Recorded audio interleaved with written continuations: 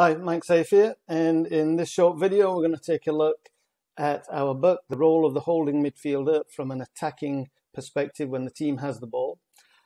We have a number of these books that looks at the role of each position, whether it's a centre defender, fullback, midfielders, wide midfielders, forwards, etc. And it looks at them both from a defensive point of view and also from an attacking point of view. And this one is The Holding Midfielder from an Attacking Point of View. It's by Luca Bertolini. And if we scroll down the left-hand side here, you'll see we've got diagrams, we've got statistics, we've got images of real game footage. And if we go all the way down to the end, you'll see we've got over 60 pages in this book. And let's just take a look at what the holding midfielder is about. This book, there's really three types of holding midfielder, and this book takes a look at all three and breaks it down.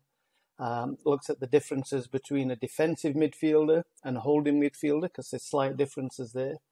How you can use your holding midfielder as a playmaker, and how the holding midfielder can provide cover for attacking midfielders, and also how the holding midfielder fits in the different formations of play. So whether you play with a 4-3-3, a 4-4-2, 4-2-3-1, 3-5-2, whatever formation really, there's a situation where you can use a holding midfielder.